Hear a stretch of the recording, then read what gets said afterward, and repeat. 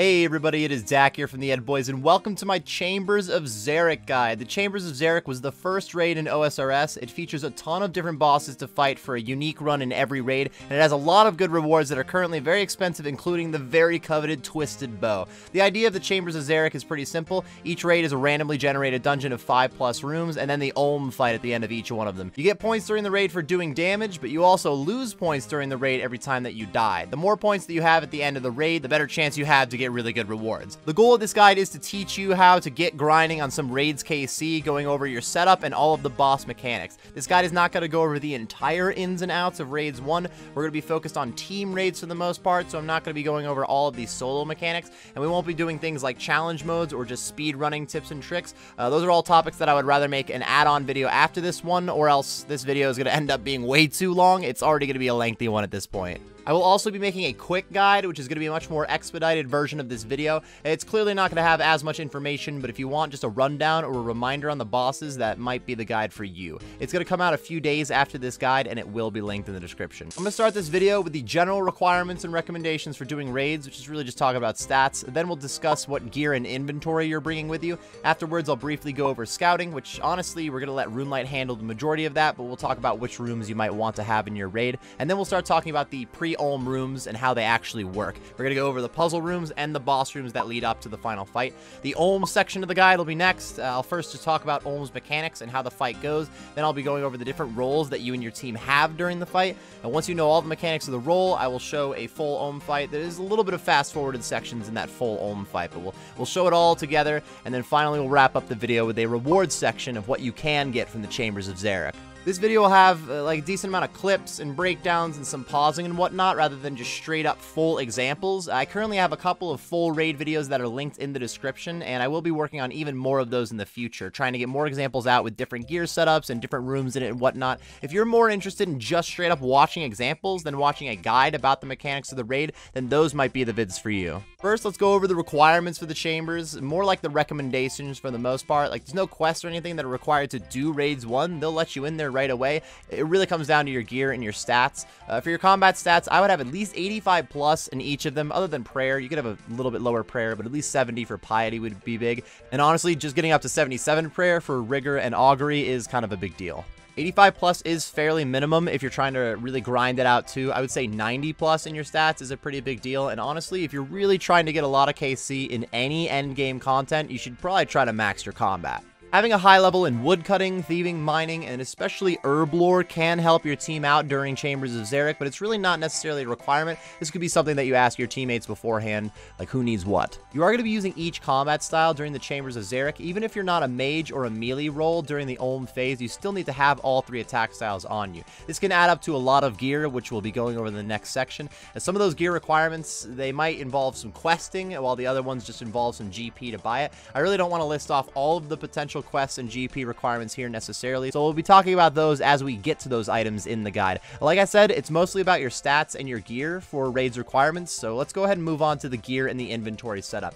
There's a lot of different gear that can be used in raids, so this will be a fairly long section. I'll try to speed through it a little bit, but I don't want to miss any important parts, obviously. When I've been asked on stream what raids gear is required to do any raids, my short response is to start with these 3 weapons. You have the Abyssal Tentacle, the Toxic Blowpipe, even though it did get nerfed, and the Trident of the Swamp. From there, you just need decent filler gear for the rest of your slots, and then you can get a raid done. But just getting a raid done is not always the goal. If you want to have a lot of KC from raids and make a lot of money, then you're going to want to end up having high-end gear. That's going to make a huge difference. Like I said, you will need all 3 attack styles. Generally, you're just going to wear your melee gear into the raid with you, and then you bring a range and a magic switch in your inventory. So I'm going to go over each gear slot for the melee gear, and then we'll talk about the mage and range switches in the inventory section. As usual, I'm currently showing what I've been wearing into raids. This isn't the best in slot stuff exactly. Thank you, Torva, but you don't need like an expensive setup to raid either. That's why we're going to go over all of the options here. Let's start with that head slot. The helmet that I have on is the Inquisitor's helm. The full Inquisitor's set has a good crush bonus, so this does help for rooms like Guardians and Tekton. And even on Olm's hand, if you're using the Dragon Hunter Lance on Crush with full Inquisitors, that is better than stabbing with the Dragon Hunter Lance with Bandos on. This is only if you have the full set of Inquisitors, not just the helmet though. That being said, Torva is still the best in slot helmet for melee, but it is extremely overpriced. It hasn't been keeping its price that well. It's dropping a little bit, so maybe not the best time to be investing in it. We'll see how that works with Raids 3, to be fair. The Native's Knot Face Guard is a great helmet and much cheaper than the other top options. The Serpentine Helm is also a good option and cheaper to get in the first place, but you do have to charge it with Zulra's Scale, so it's a little bit more expensive to use overall. It also protects you from poison. There's a couple of bosses that can poison you in the raid, so that is fairly convenient. The Helm of Native's Knot is not too bad, but you're getting pretty bare minimum at this point. You could even wear Void Armor. Void is not terrible for damage output, but it has pretty low defense on it. The biggest benefit of Void Armor is that you need less switches overall, so it can save some inventory spaces, and also having less switches in the middle of a fight could be a little bit less complicated for you. I do currently use Void on my Hardcore Iron Man when I raid, but that's just because I'm kind of lazy about the other gear that I've gotten. So I don't necessarily suggest Void, as it's not like it's bad, but there's better gear. So this is the last time that I will be bringing it up. Next, let's go for the cape slot, which doesn't have quite as many options. The Infernal Cape is the best melee cape in the game, but if you haven't managed that yet, then the Fire Cape is your next best option. From there, you could go with an Arty Cloak 4, which has a stab bonus and a prayer bonus on it. If you happen to be using a crush weapon more often, maybe you're rocking Inquisitors like myself, then the Mist Cape could help you out too, but I really suggest grinding out that Fire Cape. In the necklace slot, the Amulet of Torture is still killer for the melee life. The Amulet of Fury is still a solid option when learning raids. It's the second best amulet for every attack style, and it has very thick defense on it, so that's very helpful for learners if you're taking more hits. You could potentially go for just the Fury and not bringing any necklace switches for inventory space, and then you could bring some more food. It's hard to leave that occult necklace in the bank, to be honest. It's so cheap, I imagine you have to be able to afford one at this point, and if you have a Necklace of Anguish, you want to bring that one too. So the Fury, it's nice to have less switches, but it's not necessarily like great to just be wearing a Fury. I don't personally suggest upgrading your Amulet of Fury to a Blood Fury for the Chambers of Xeric. This will help you heal up a little bit, but it is very expensive to heal with the Blood Fury, and it's not needed for Raids 1. If you can't even afford a Fury, you could go for the Glory, but you probably should at least get a Fury before Raids. So your ammo slot's actually going to depend on range switches. If you're bringing a ranged weapon that uses arrows or bolts, then you need to make sure you bring ammo instead of a blessing. With the Twisted Bow, you want to use Dragon Arrows, though Amethyst Arrows are pretty solid. And if you're using a crossbow of any kind, you want to bring Ruby Bolts. If you're using a high-level crossbow that can use Dragon Ruby Bolts, those are pretty solid too. As for the blessing, the Rada's Blessing 4 has a +2 prayer bonus, while every other blessing has a +1 prayer bonus. For your melee weapon, it may not be a surprise that the Scythe is king here. It can be switched over to a Crush attack style to accommodate for Tekton, and it absolutely cranks on Olm's Claw. Not on Crush, by the way, / Olm's Claw. You still need a stab weapon to bring with you too if you're using the Scythe, but we'll talk about that in the inventory section of the guide. The Dragon Hunter Lance is not only cheaper than the Scythe, but it is cheaper to use than the Scythe since it doesn't require any charging. The Lance is sick on Olm. It has both stab and crush capabilities, so it can be used on Vasa, Tekton, and Vanguards. The Zamihasta is actually a little bit stronger than the Dragon Hunter Lance, except against dragons, so it's not better against Olm's Claw, which does make a huge difference, but it's still not a bad weapon for raids, though, since it does have crush and stab. Worst case scenario for melee, I would stick with that Abyssal Tentacle, a classic. In your shield slot, you should at least have the Dragon Defender. If you've upgraded to the Avernic Defender, that's very solid, but Dragon is still fine in here. If you don't have a Dragon Defender, but you think your raid's ready, I might have to disagree with you, but worst case scenario, you could bring an Obsidian Shield. In your chest, Torva is best in slot, but like I said with the helmet, Torva is overpriced at the moment, and in general, it has seen a drop in price. It's been kind of fickle, to be fair, with Raids 3 coming out. We'll see how that works. Overall, you don't need to invest 1 bill in Torva just for Chambers of Xeric. If you have it, wear it, but you don't have to go out there and buy it. I'm rocking Inquisitors, which is the next best option as long as you're wearing the full set of Inquisitors, including the helmet and the legs, but it's also not required for Chambers of Xeric. I happen to have Inquisitors because I was using it for a Nightmare grind, and now here I am doing more Chambers. The Bandos chestplate is solid, and the Fighter Torso is just as good on offense as the BCP, but not as good for defense, so it is still a downgrade. Your legs really go the same way as your chest slot until you get to Bandos. You're better off using Blessed D'hide Chaps or whatever range switch that you happen to have. The Bandos Tacets only give a +2 strength bonus, so wearing something like Blessed D'hide for a little bit better defense, and then having that extra Invy space that you don't need to bring extra pants with you, that's kind of nice for some extra food. Bandos Tacets aren't bad, to be fair. They're just underpowered for the price and the Invy space. The gloves decision is an easy one. Ferocious gloves are the best melee gloves in the game. Similar to the necklace slot, the second best gloves, though, the Barrows gloves, also happen to be the second best gloves for both other attack styles. Early in your raid's life, I highly suggest just wearing Barrows gloves and not bringing the extra glove switch. Eventually, you don't need as many brews while you raid, but you do want the extra Invy space early on. If you don't have Barrows gloves, you got to work your way down the recipe for disaster gloves until you hit Mithril, which is the same as a combat bracelet. Not that good.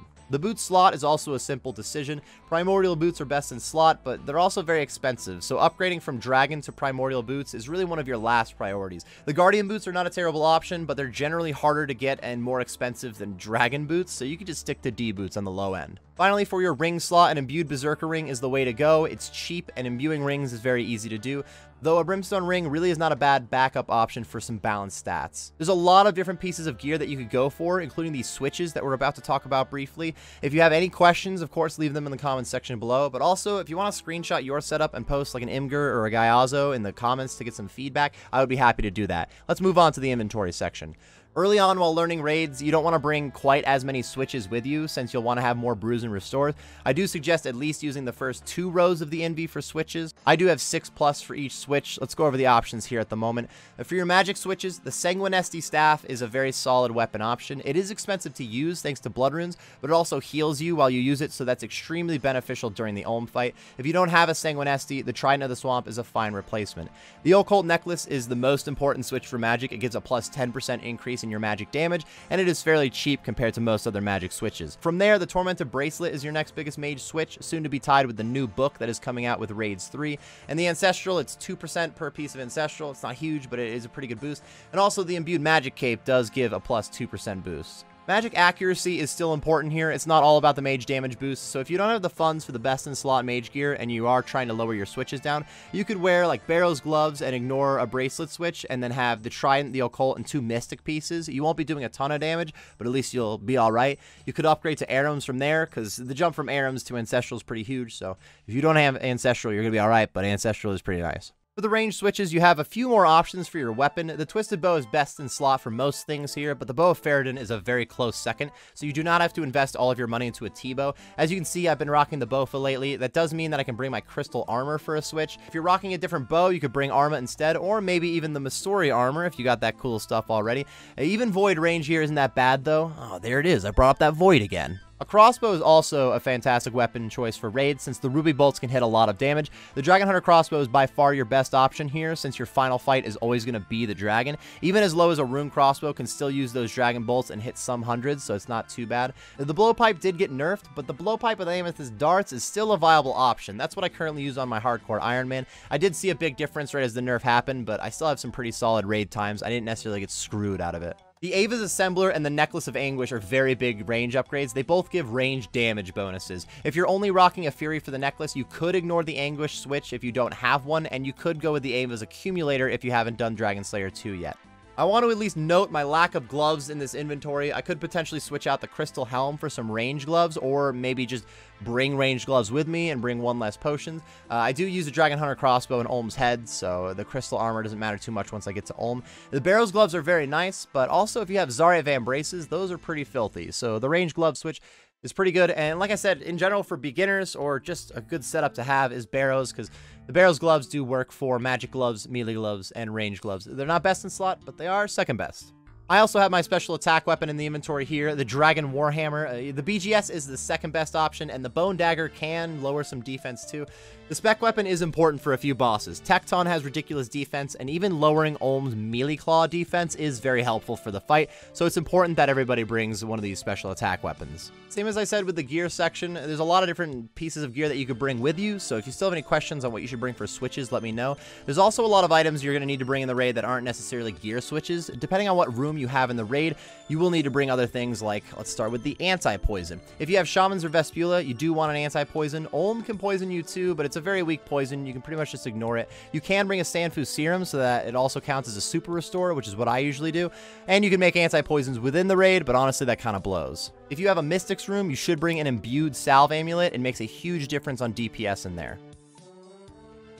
If you have a Guardian's room, bring your highest level pickaxe. There is an iron pickaxe spawn in the room, but that is pretty weak. I prefer to chop the meat tree in the Muttadile room, so I do bring an axe for Muttadiles. You could just bring a bronze axe. It doesn't have to be a good one. And if your team is going to freeze instead, you don't need an axe. You just got to ask your team beforehand. If you have a thieving room, then bringing a lockpick is helpful, though I find the larger of a team that you have, the less important this is. Finally, if you have a Vasa room and your main melee weapon doesn't have a good stab bonus, you do have to bring a stab weapon with you. Anywhere from the Grazi Rapier to a Dragon Sword will get the job done, and we'll talk more about this in the Vasa section of the guide. The rest of the inventory is food and potions, other than the rune pouch, I guess. The rune pouch will have one of a few spells in it. Kind of depends on what everybody else is bringing. At least one team member should bring water spells or humidify for the Olm fight. From there, you might need one team member to have fire spells for the ice demon, but also thralls can be nice for bonus damage. And there's a few places that vengeance potions could be pretty helpful. So there's a lot of options with the room pouch depending on what is in the raid. Your potion ratio is going to depend on what's in the raid too. You might need a ranging potion or a super combat, but you could also pre-sip those before you go into the raid. I suggest always bringing at least one stamina potion. You may not need it in a team setting, but it always blows when you do need it and you don't have one. And then the rest of the potions can just be brews and restores, or maybe just food as you get better at the rooms and take less damage. I'm purposely trying to not get super specific on which potions to bring and how many of them, since it really does vary depending on the raid. But if you have any questions about the inventory setup, make sure to let me know in the comments section below.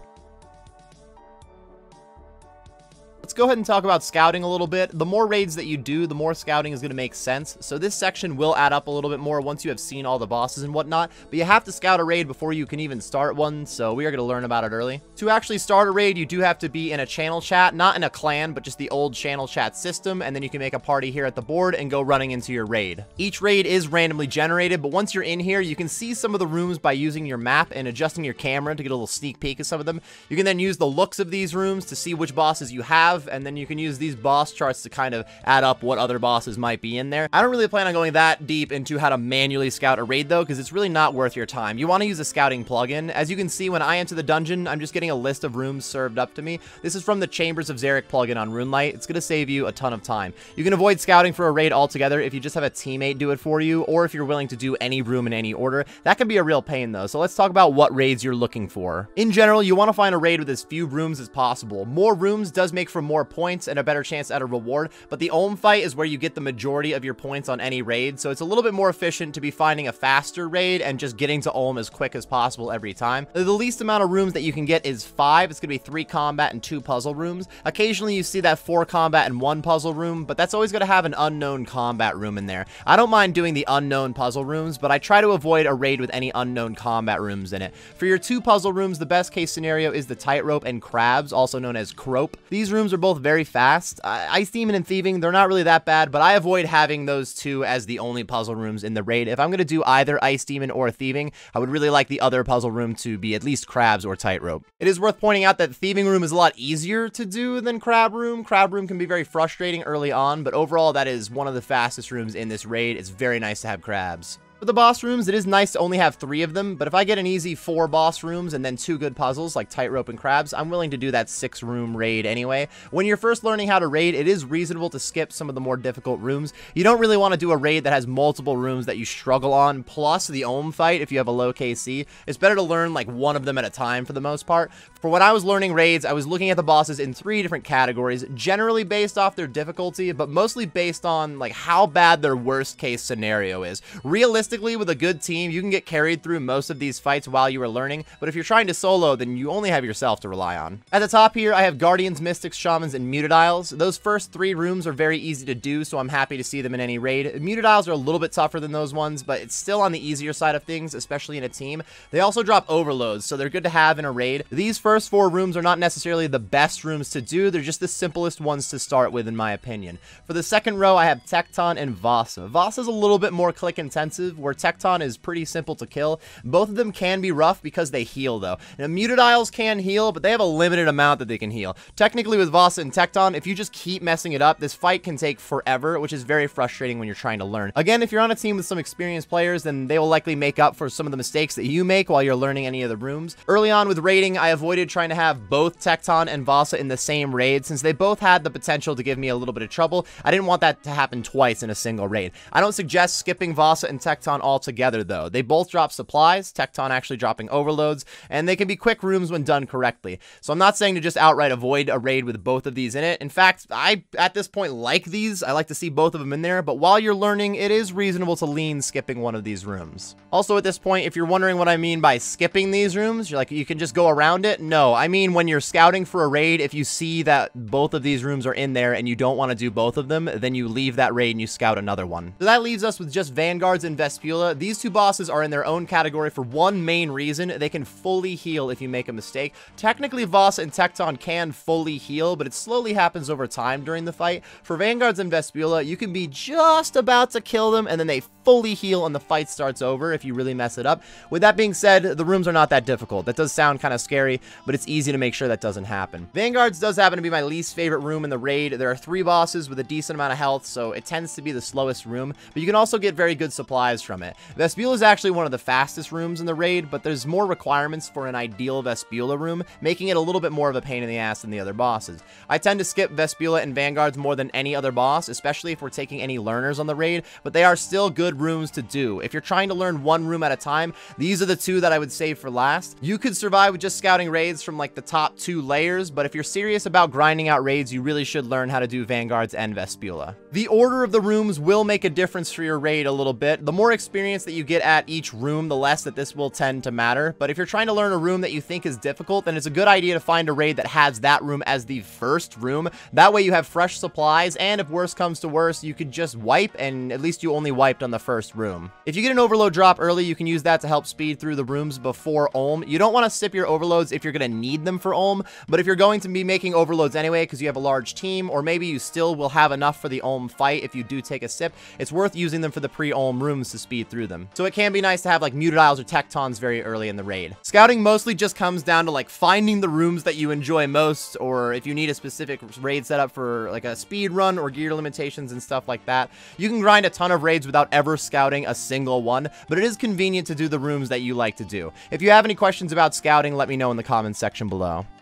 Let's begin going over the puzzles, first with the Tightrope room. Very simply, to dispel the barrier at the exit of the room, you're going to need the keystone crystal, which is on the other side of the tightrope. You can cross the tightrope at any time as long as you have the agility level, but any of the majors or rangers in the room that aren't already fighting somebody will then target the player that is crossing the rope. You don't take any damage while crossing the rope, nor can you eat food during the cross. Instead, you're just going to take a ton of damage as soon as you get to the other side, so be very careful with that.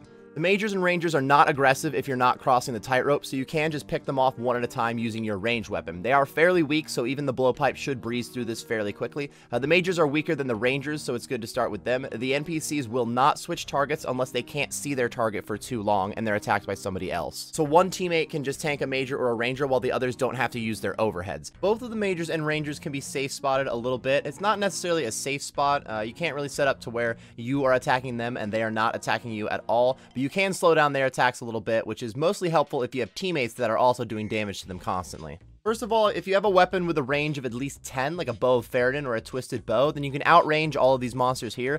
So for example here, if I stand just a little bit out of the major's distance, he can't hit me. I can use one attack and run back out of his attack range. He'll use one attack there, but now my teammates can damage it while I'm standing out of attack range and it's not doing any damage to us. The rangers, you can also use this flower to get out of their sight, but that also depends on the layout of the room. Sometimes this is going to be the door with the barrier and you have to use that to hide from them, but it still works the same. When you're fighting as a team, the player who's being targeted by the ranger can hide back here while their teammates then get a couple of hits. They can attack once and run back here. This is only a good strategy just, again, for letting your teammates do more damage while you don't take as much damage. That way the tank is not just chugging potions in this room. So if you're soloing this room, you really don't need to use the safe spots at all unless maybe you have a thrall that's doing a little bit more damage for you and you're low on potions, or you're using something like a T-bow, which is a 5-tick weapon. That means you're attacking slower than these monsters, so it does help to hide in a safe spot and kind of slow their attack down a little bit. Once there's only one ranger remaining and it has already targeted a different teammate, then another team member could make their way across the rope to get the keystone. The agility requirement is going to be based off of the team's average agility level, and using the keystone to dispel the barrier will kill any majors or rangers that are still alive.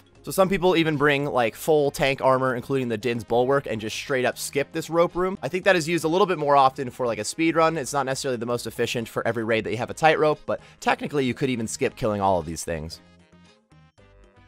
For the next puzzle, we have the crab room. This room is often frustrating to learn, but it is one of the fastest puzzles when it is done correctly, and it requires very minimal supplies, just some prayer points. There are 4 colored crystals in the room and 1 light orb that will constantly shoot from the sculpture in the room. The light orb can be redirected and recolored when it hits one of the crabs. Hitting the colored crystals with the correctly colored light orb will turn the crystal white, and when you've turned all 4 of these crystals white, the door will be unblocked. The more players that are in your raid, the more crabs that will spawn in the room, but you never need more than 3 crabs to complete any of the rooms. Any extra crabs should just be held out of the way by any other teammates rather than letting them roam around the room randomly. When the light orb hits a crab, it will change direction, always going clockwise. So if it's currently moving north into a crab, it'll bounce off to the east. If it's currently moving east, it'll bounce off to the south, and so on. Each player can get a crab aggroed on them, but you also can use a hammer to right-click and crush a crab, which will turn it red for a few seconds, but also make it stay in place for a little while. The more players that you have in a raid, the less time that the crab will be stuck in place after getting crushed. But if you're in a solo, you get like 25 to 30 seconds out of a crushed crab.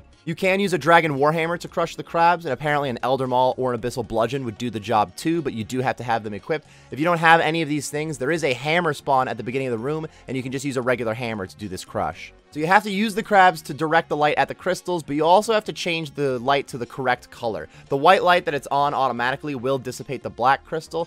A red light, which is achieved by using Neely on a crab, will dissipate the blue crystal. A green light will knock out that purple crystal, and you can turn the light green by using a range attack on one of the crabs. And that leaves the yellow crystal, which is dissipated by a blue light achieved by using magic on one of these crabs before the light hits it. So you do need all three combat styles to get through this room. You will need to hit a crab with range, magic, and melee at some point. Here's a quick look at an example of just one full run on a solo on this room really quickly so that you can get the mechanics of it.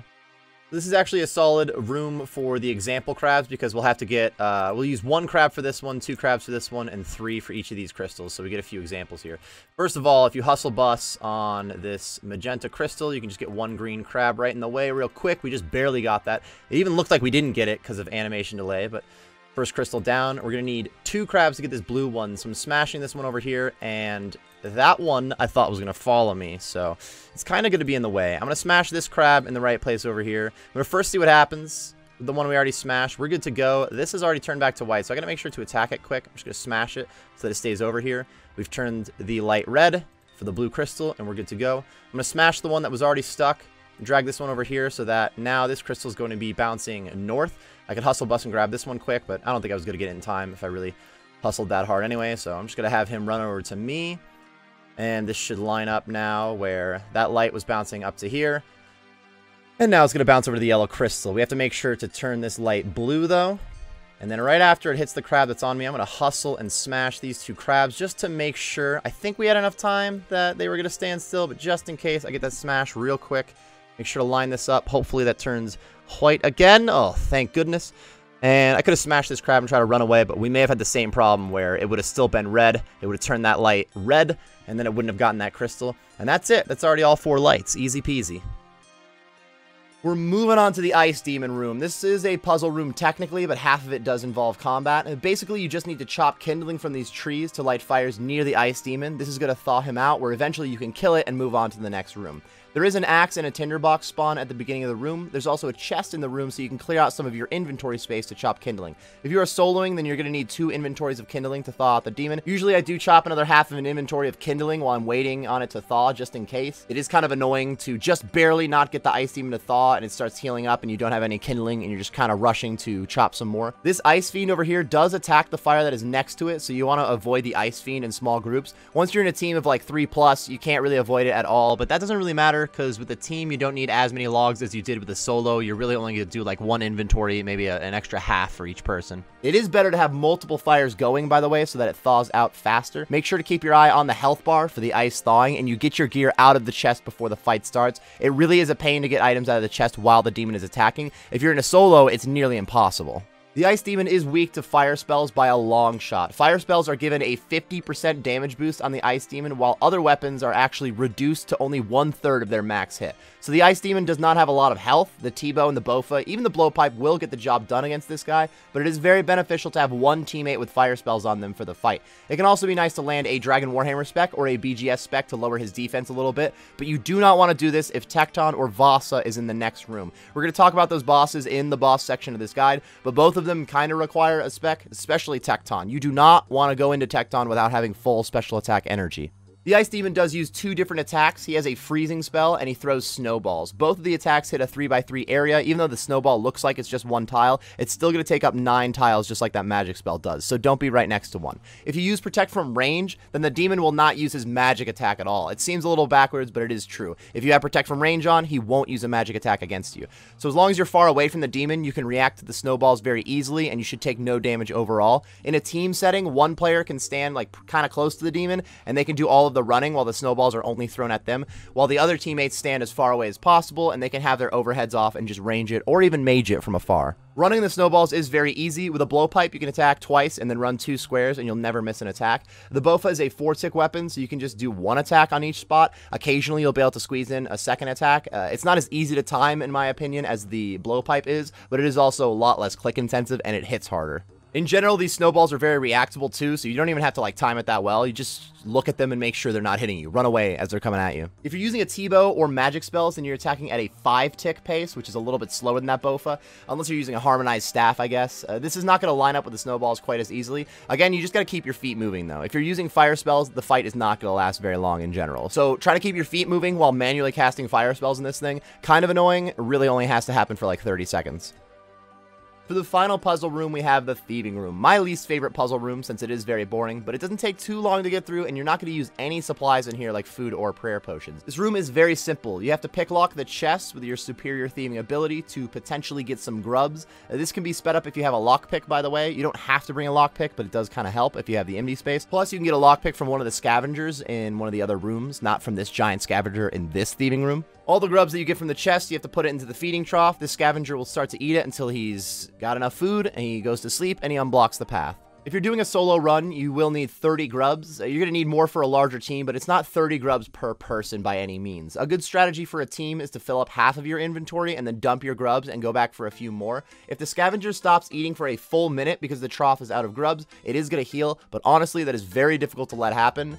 You have to be going pretty slow. You almost have to purposely let it heal. You do get 100 points for each grub that you put in the trough, but once you have put enough grubs in the trough that the scavenger is going to be able to eat and fall asleep, you don't get any more points from that. So if you ever put grubs in the trough and you don't get 100 points for those grubs, you know that the team is already done. This is very easy to test by just dropping one of your grubs before you feed it. Feed all the grubs, pick up that one, feed it again, see if you get an extra 100 points from that one grub. If you don't, then the whole team is already done. So there are poison chests in the room. These will not move, so if you open a chest and you take some poison damage, then just make sure not to open that chest again.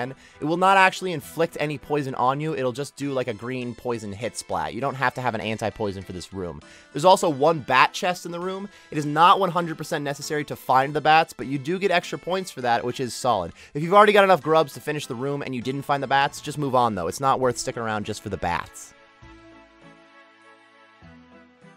Now we are moving on to the combat room, starting with some pretty easy ones. Welcome to the Mystics room. 3 or more Mystics are going to spawn in the room, depending on how many players are in the raid. You just have to kill all the Mystics, and the sigil at the door will disappear, allowing you to move on. Use range to kill the Mystics. T-bow is going to slap, but the Bofa pretty much hits like a T-bow in here. In fact, I believe the Bofa is best in slot for a solo raid. I think once you scale up these Mystics in a team, their magic level gets high enough that the T-bow is going to be better. And the blowpipe nerf did really hurt the BP for this room, but it still can get the job done in here. If you do have one teammate with a crossbow, using enchanted ruby bolts can help too, especially with a large team. The more health that a monster has, the more damage the ruby bolt spec is going to hit. The most important part of your offense for this room is definitely your salve amulet. You got to make sure that it is imbued so it helps with range. The salve amulet is always the call for undead creatures, which these things are. The most helpful teammates on the team do hit each other with that salve check when the room starts, as it makes a huge difference. The mages use magic and melee, but they're only going to attempt to use melee if they have like a route to get to you. They will do some damage through your protection prayers, but you should still use protect from magic in here because it will reduce the damage.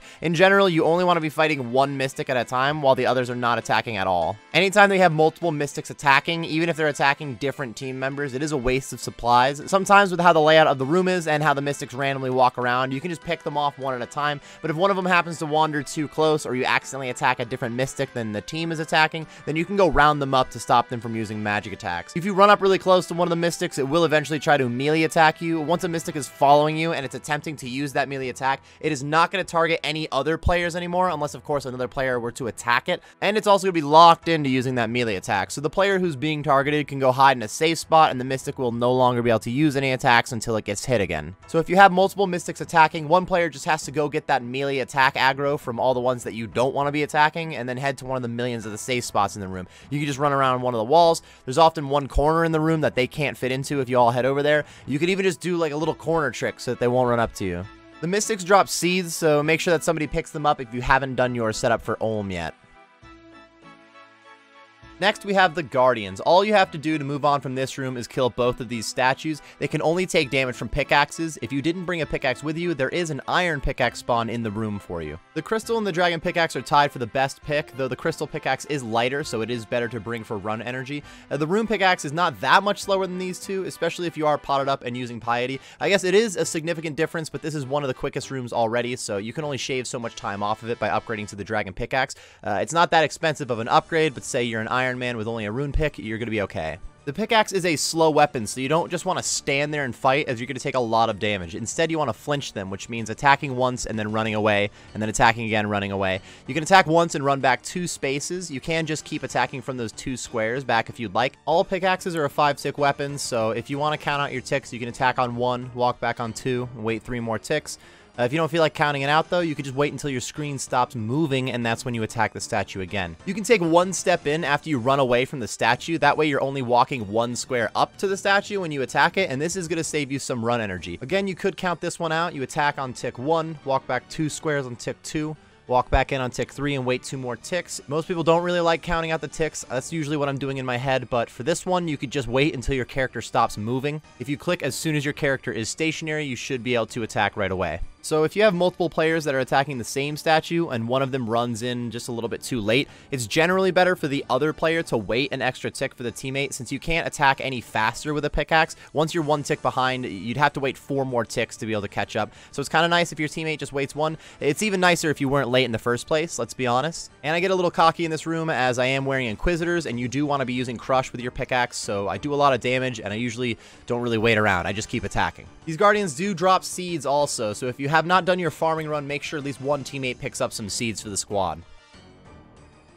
Next, we have the Shamans room. This room is a bit unpopular early on, but it's one of the fastest rooms, and if it's done correctly, you should really only use some prayer sips, maybe a stamina sip, and I guess some anti-poison. There will be 2 or more Shamans in the room depending on how many players are in the raid. These Shamans are just like any Shaman outside of the raid, other than the fact that these ones can't drop the Dragon Warhammer, very sadly. It mostly uses range attacks, so you want to be on Protect from range. You can get inflicted with poison even if you are protecting from range, so it's suggested to bring some form of an anti-poison like a Sanfu Serum. If you're rocking a Serpentine helm or one of the recolors of it for your melee helm, you could just use that in this room to make sure you don't get poisoned. You can also make an anti-poison within the raid, but the Shaman poison does a lot of damage, so you might die from it before you actually get to the next farming room. The main attack that you're trying to dodge here is that big green ball that hits like 30 plus damage. Normally when fighting Shamans, you have that tier 5 Shazian armor, but this time you're not going to have it. Like, it's not worth bringing that into a raid, so you always have to keep your feet moving. Since you're always running around, it's pretty easy to dodge those purple spawns, but even if you don't, they don't hit very hard. And then the only other attack is when they jump in the air. If you stay on the walls, then they can't use this attack. I guess they do have a melee attack too, but you're using range to kill these. You should be standing far away from them. So using the blowpipe in this room can kind of be a bit of a pain since you have no range and it attacks so quickly that it's very click intensive. But as long as you have your character running on the same tick as the Shaman attacks, you can run an attack without ever getting hit by one of those green balls. You don't have to really like think about it at all. Once you have the timing correctly, it'll just work. This is a little simpler to do if you have a slower weapon like the Bofa or the T-Bow, but overall, once you get in a good rhythm of running exactly when the Shaman attacks, you have to click right before he attacks so that your character is moving at the same exact tick that he's attacking you. You should basically take 0 damage in this room, and it takes like a minute to complete. If you get the Shaman's room that has this small tunnel to get into the room, you can actually use the first entrance to safe spot the Shamans, as long as you have a good weapon with good range like the T-Bow or Bofa. You have to attack the Shaman first, then you can lead it up into the corner of the room by actually going back into the previous room. Then once it's up in that corner, you can head back into the tunnel and outrange the Shaman from there. This is mostly convenient for large teams since it is hectic to run around the room with a lot of people, and not every Shaman's room is going to be this layout necessarily, so you should learn how to fight them without the safe spot. The Shamans also drop seeds, so make sure that a teammate picks up some of those seeds if you haven't done your preparation yet. Next, we have the Muttadiles. This room is very simple, but the Muttadiles can hit pretty hard, so sometimes you're going to take a lot of damage in here. And there's multiple ways to deal with like the healing in the room, and each Muttadile is a little bit different, so this is kind of a long section. You have 2 Muttadiles to KO before you can move on from this room. First, the baby Muttadile, and then once that one is dead, there's a big Muttadile that'll come up out of the water. That thing will also be attacking you with magic attacks while you're killing the little one. There's also a meat tree in the room that the Muttadiles will eat from once they get below half health. They heal a lot from this tree, so you do not want want that to happen. There's a couple ways to avoid this. As you can see, I am a fan of chopping the tree, but that's not the only option. You can also freeze the Muttadile so that it won't be able to eat. This can be done with either freeze spells or a Zami Godsword spec. This method can make for quick kills if all goes well, but there's also some downsides to freezing them. When the Muttadiles begin to eat, they do become invincible until they are done eating. So even when frozen, the Muttadile has like 5 or 10 seconds where nobody can do any damage to it until it starts targeting a player again. Also, if you miss a freeze for any reason and it makes it to the tree, it's going to heal a few hundred health. You can rather just chop the tree with an axe. There is no axe spawn in the room, so this does require everybody to bring an axe with them. You can get an axe drop from a scavenger in one of the scavenger rooms, but that's a lot slower than just bringing one with you. All axes have the same chopping ability on this tree, so even though I bring my dragon axe all the time, a bronze axe is just as good, and you can drop it off when you're done if you do need the Invy space. Your wood cutting level does affect how fast you chop the tree, though. While you're on the tree, it's a good idea to put on some mage gear and protect from range. If the little Muttadile walks right up to you, then switch to protect from melee. You can sip, bruise, or attack Muttadiles between chops. Try to do like one thing between chops, unless you can kind of combo. Like you can combo eat, or you could sip a brew and click on the Muttadile, like same tick. Both things will happen, then you can click right back on the tree. And make sure to only do something right as you see a woodcutting XP drop. As long as the whole squad is chopping the tree, it really doesn't take too long to get through it, but you can tank some decent damage if it's going kind of slow. So a lot of players do opt into freezing it. I find in a full night of raids, especially for swapping out team members because some have to leave or others arrive, that chopping the tree has just been always more consistent. There's nothing worse than having the Muttadile heal like 300 plus health real quick. The little Muttadile can be killed with a few different attack styles, actually. It's pretty weak to magic, so I have found that the magic setup has been like extremely consistent for me, and it helps defend from magic attacks from the big one in the water. Range is also still solid on this one. The Bofa cranks and the BP is still alright, even with the nerf. The little Muttadile also has a negative stab defense bonus, so like max melee gear with a rapier is really sick on this thing. So the big Muttadile has different defensive stats, though. You want to use range against this one. It has very good magic defense, and it hits way too hard to be willing to stand up close and then take those melee hits. Even if you protect it from melee, it then hits you with range hits, which are also way too strong. As usual with the Chambers of Xeric, the T-bow is ridiculous, but that Bofa is a close second. They're both going to shred the big Muttadile, and honestly, the blowpipe's really not that bad of a backup. If one person is willing to run in and use a Dragon Warhammer spec, will really help, especially for blowpipe users. And if you brought a crossbow, the Ruby Bolt specs will help. It's still a good option to try to hit some hundreds when it has a lot of health left. Defending yourself from the big Muttadile is different than the little one. It uses all 3 attack styles, so you want to protect from range, stay far away from it so you can't get hit with melee, and then you just tank the mage hits. There's always a safe spot in the room that you can use for its melee attack, but that depends on the room's orientation. The easiest one to recognize is when the entrance to the room is in the north, and then you have the strange bells by the entrance like this. If you stand all the way in the corner at the entrance, the big Muttadile is too big to fit in here, so you're going to be safe. The other safe spots all depend on which direction the room is oriented. So this little corner water spot will work as long as the Muttadile is standing to the west of you rather than the east of you. As you can see in this one, he's standing to our east. That means that he can kind of come around the north side. If it was the other way around, he leans north before south, and he wouldn't be able to come around the south side of this corner. Really, for any big NPC that you're trying to get stuck on a corner, it helps if you can be standing on the east side of it. It will prioritize east and west before north and south, but then it'll lean a little bit north before it'll lean south. If the big Muttadile's water is in the southern part of the room, then you can instead use the door on the west side to safe spot. He's going to prioritize east and west before north and south, but he's also going to lean north before he leans south. So if the water is on the north side of the room, this safe spot is not going to work. Instead, you have to kind of work the Muttadile around so that you can use that same corner in the other spot, but this time switching spots with the Muttadile. You don't have to use these safe spots at all, to be fair. You just got to stay out of the melee range or you're going to get tagged really hard. And as long as one person on the team knows where the safe spot is, you just have to follow them. Both Muttadiles do drop some supplies, including strong overloads, which is very convenient, making it kind of a sought-out room. The little Muttadile gives 1 overload plus, 1 prayer enhance plus, and then 1 or 2 stinkhorn mushrooms, while the big Muttadile drops an overload plus, a prayer enhance plus, a Xeric's aid plus, and a revitalization. Depending on your team size and how your Olm fights tend to go, the overload and the prayer enhance from the Muttadiles can be enough to just skip having to make any of them later.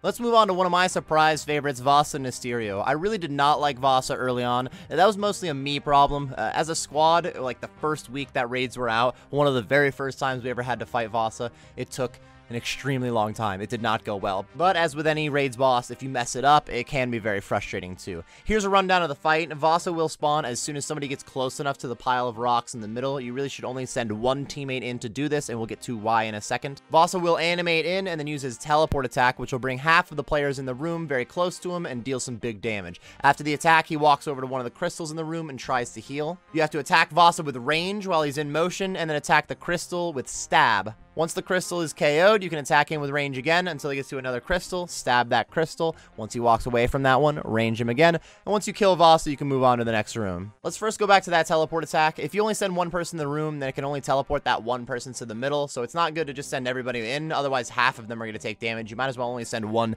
guinea pig to take damage, and then everybody can go protect the guinea pig. If you stand too close to the entrance of the room, then you will be teleported in as the other person runs into the middle. So you have to kind of step a couple steps back and be careful there, but also you have to be quick when you get back in. Even standing too close to the entrance as it spawns can get you teleported into the room. Even if you're on the other side of the flames as they appear, it can teleport you. So be careful with that one. As soon as the player is teleported up to Vasa, their prayers are going to be disabled, and Vasa has already decided how much damage he's going to do, which in a solo would just be your remaining health -5, so it'll leave you at 5 health. But in a team setting, it averages all of the players' remaining health left. In general, it's going to leave you at fairly low health though. Even standing too close to the entrance as it spawns can get you teleported into the room. Even if you're on the other side of the flames as they appear, it can teleport you. So be careful with that one. As soon as the player is teleported up to Vasa, their prayers are going to be disabled, and Vasa has already decided how much damage he's going to do, which in a solo would just be your remaining health -5, so it'll leave you at 5 health. But in a team setting, it averages all of the players' remaining health left. In general, it's going to leave you at fairly low health though. You can heal up a little bit between the time that you get teleported and when it actually damages you, so that you're not just immediately at 5 health, but this should only be a problem in solos. Anybody who is not teleported in, they still have their overhead prayers, so they can run in and protect from magic. You will not take any damage while you're using Protect from Magic, and as long as you get hit with the attack while protecting from magic, it will reduce some of the damage that the others take. So if you are not teleported in right after any teleport attack, just run right up to Vasa and use Protect from Magic. This is going to help your teammates take a lot less damage. After the teleport attack, Vasa will begin to throw rocks at you like a child. The Protect from range will significantly lower the damage you take from the rocks, but they're not going to protect you 100%, so you need to make sure that you keep running. He's aiming the rocks at you, so run after every attack. You can land some Dragon Warhammer specs or a BGS spec if that's what you've got. Vasa does heal up a little bit of defense while he's at the crystals, but it is still helpful to lower his defense. So while you're using range on Vasa, it is important to slowly make your way over to the crystal that Vasa is headed to while you attack him.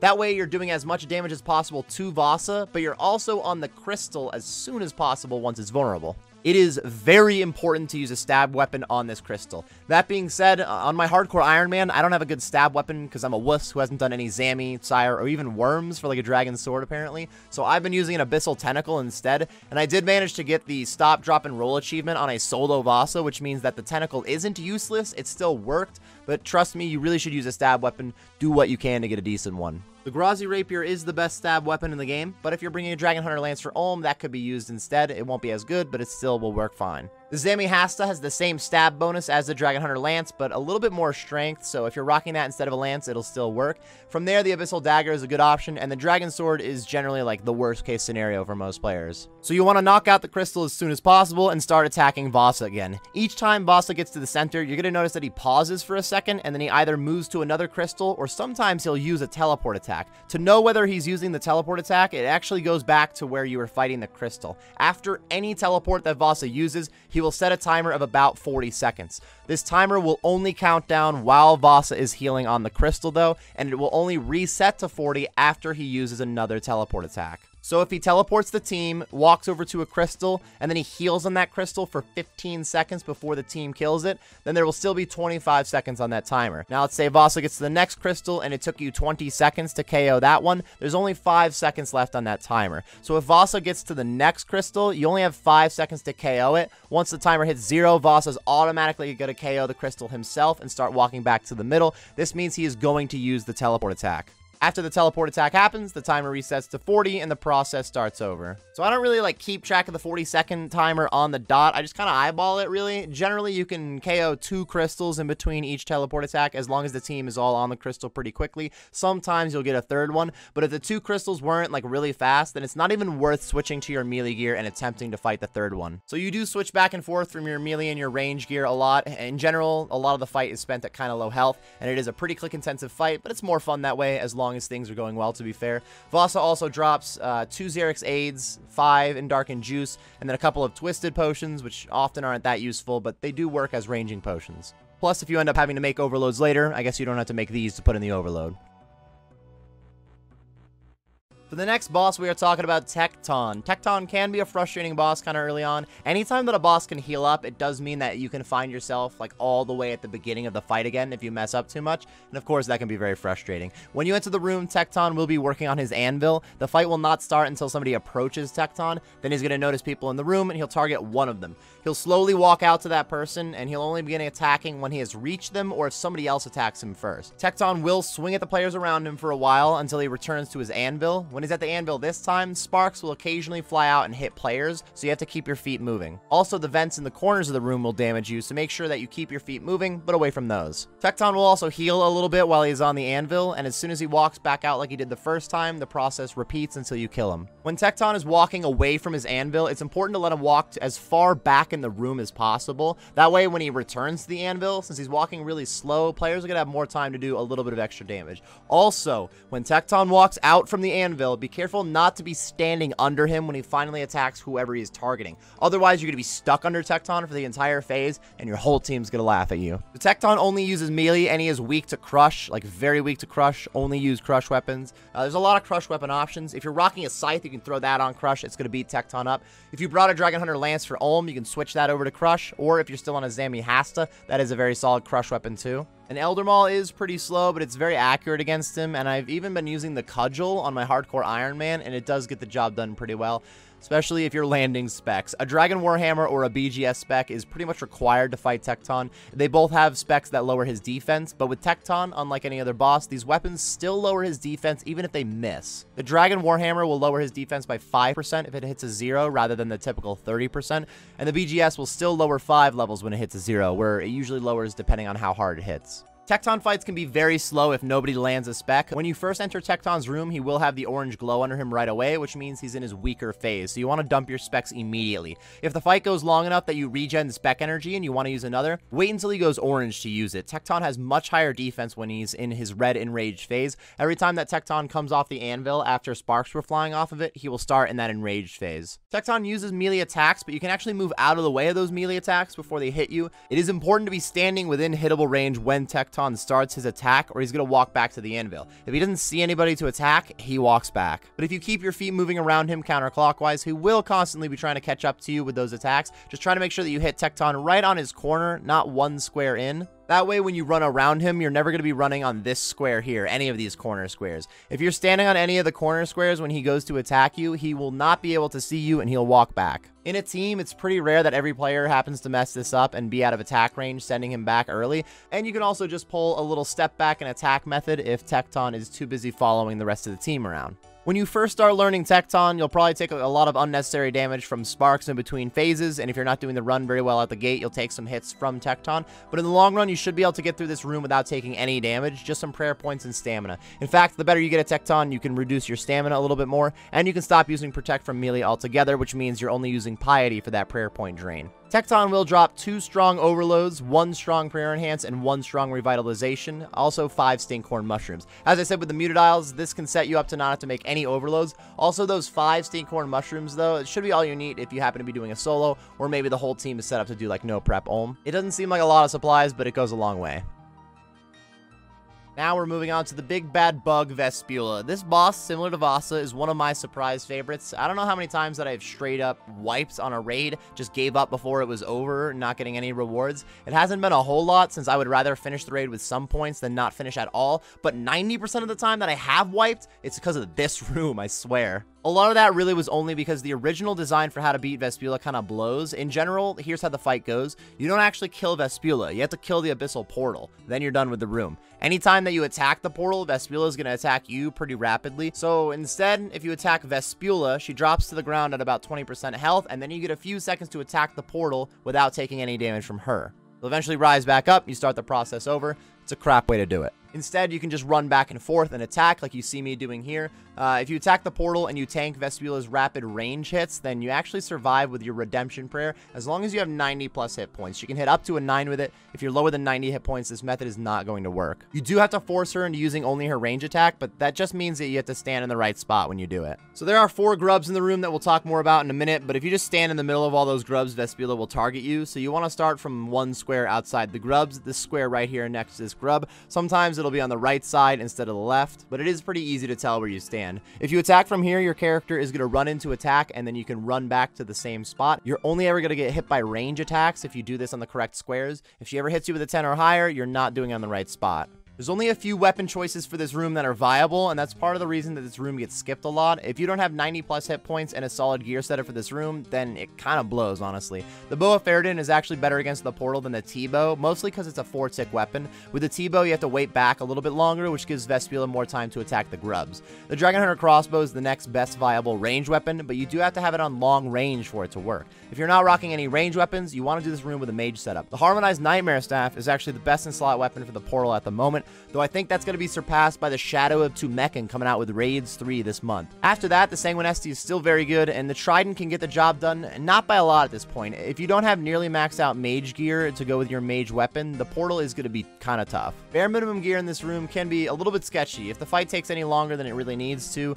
it uses a lot more prayer potions, and Vespula also gets more time to potentially spawn her soldiers from the grubs, which is the worst case scenario. If you have ever Wooks walked at Vorkath with a Dragon Hunter Lance, then you already know the timing on this one. You have to click every other tick. Attack the portal, run back. Attack the portal, run back. Even if you happen to wait one extra tick before you attack the portal again, it does make a big difference in the long run, so it helps to get a pretty smooth motion going in. You have to make sure that you're always using Redemption when you go running in, though. When your Redemption heals you, you have to sip a prayer potion and turn your prayers back on pretty quickly. If you have a prayer enhanced, though, you can just wait for the auto restore to Redemption back again. This is insanely convenient, but you also might find yourself standing back a little bit, so it helps to sip a prayer potion and get right back in there sometimes. I try not to do the Vespula room unless I already have a prayer enhance. If that's not the case, I usually bring extra prayer potions because you do use a lot of prayer in here. Let's go ahead and talk about those grubs that Vespula is attacking. When the grubs hit 0 health, a soldier is going to spawn from them. These soldiers rapidly heal Vespula and the portal. This is what makes me have to wipe. Honestly, it's the worst thing, dude. If these things spawn, the whole fight's kind of screwed. You have to kill them before you can start fighting the portal again.